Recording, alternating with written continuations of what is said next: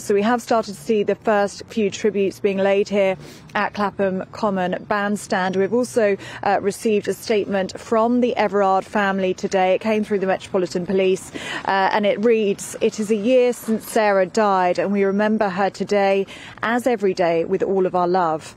Our lives have changed forever and we live with the sadness of our loss. Sarah was wonderful and we miss her all the time.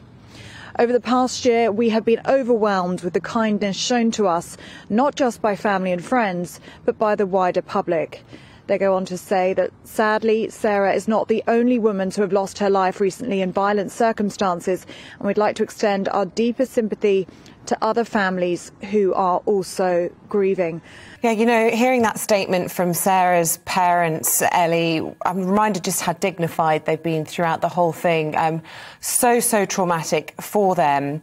And you talk about the bandstand behind you. That was the site of many of the tributes because, as you say, so many people were horrified by what happened to Sarah. What's the mood like in Clapham this morning? A very popular part of South London, particularly with young people. Are there any tributes being laid today?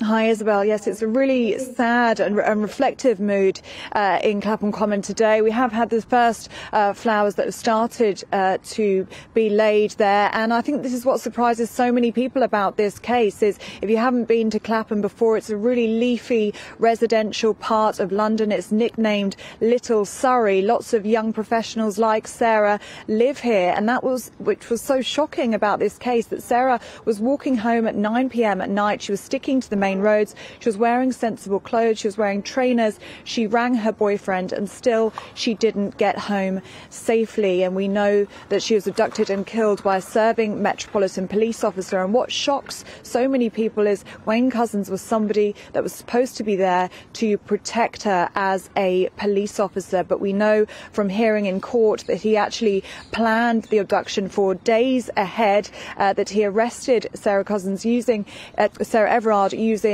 his warrant card and using his handcuffs as well. So it really was an awful ordeal for poor Sarah, and that's what people have been remarking on in Clapham Common today. A man about an hour ago just placed flowers there and said he had to do something for Sarah. He's got daughters that live nearby and he wanted to pay his respects, and I'm sure that we are going to see lots of people paying respects here at the bandstand.